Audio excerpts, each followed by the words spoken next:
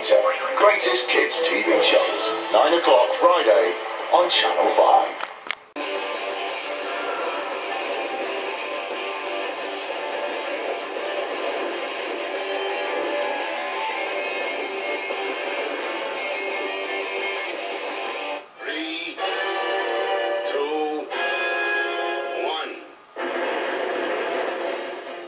Welcome to the 50 greatest kids TV shows.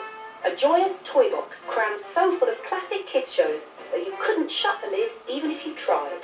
You never get this on Noel Edmonds, do you? Hey, know what I mean? This is what you want. It was such an incredible chapter in my television life.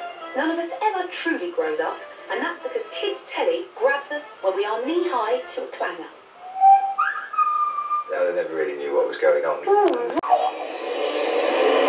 We can't reach the bomb, we can't land, and if we stay up here, we get radiation exposure. They haven't got a chance. We've just got to sit here and wait for them to die. Wow, this is a bit heavy for a kids' show. Is there some kind of family business specialising in global emergencies that could save the day? Thunderbirds are go. Oh, that'll do. Yeah, I love Thunderbirds. Thunderbirds took engineering and imagined it at a very high level. If you look at the work of Jerry Anderson, Fireball XL5, Stingray, Joe 90, Captain Scarlet, marvellous stuff, but the one that stands head and shoulders above all of them is Thunderbirds. It was just brilliant. It was the first hour-long children's TV show. It was big, it was colourful, it was full of explosions. Crash, bang, old railway line, in the air, bang, all that stuff. It was a family show because it was about a family, the Tracy family. But Jeff Tracy was an astronaut, and we assume he made millions from being an astronaut, and then for some reason just thought, I'm just going to spend all my money rescuing people. We've got a major rescue operation in hand. Welcome to the world of Super Marionation, which roughly means very good puppetry. Created by the husband and wife team of Jerry and Sylvia Anderson. Jerry was the businessman. He created the technical side of it, the crew. Sylvia's role was more in story and characterisation. Characters were always my thing. The audience had to believe in them. Big pardon, my lady, but the gin was drugged. Oh dear, how tiresome. It looks such a pretty piano too. Sex on Strings Thunderbirds pin-up, Lady Penelope, was in fact inspired by Sylvia herself, who also provided her purring tones.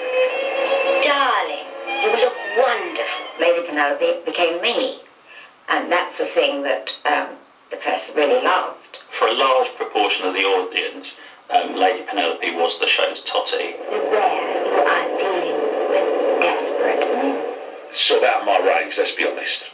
Pink Rolls Royce, giant mansion, didn't have a chance. But I did relate to Parker, because patently that was a fella who's dragged himself up by his bootstraps and has got an interesting past.